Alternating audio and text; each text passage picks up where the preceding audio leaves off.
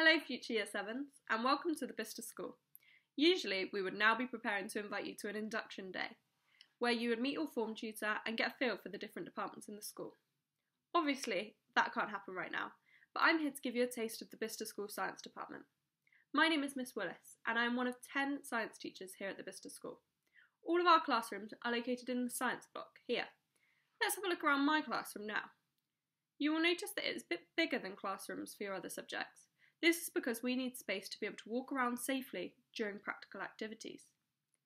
You will have around 3 lessons a week in a lab like this. You may have 2 science teachers who split your lessons between them, or just one who takes all of your lessons. For those of you lucky enough to be in one of my classes next year, your mission is to refill my student workboard with your excellent pieces of work. This lab is also home to this year's 7.6 form group. We are the current leaders in the school on house points, so let's see if any of your forms can beat us next year.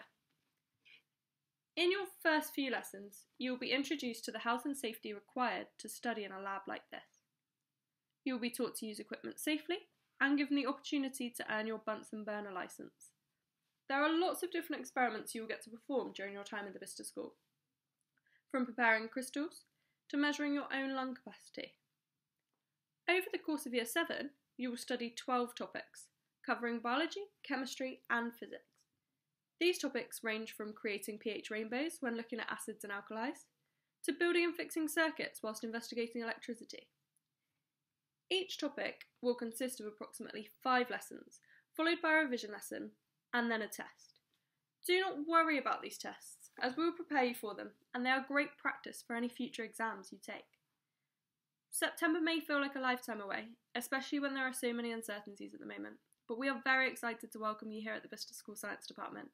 Enjoy your last few weeks of primary school and have a lovely summer holidays. See you in September!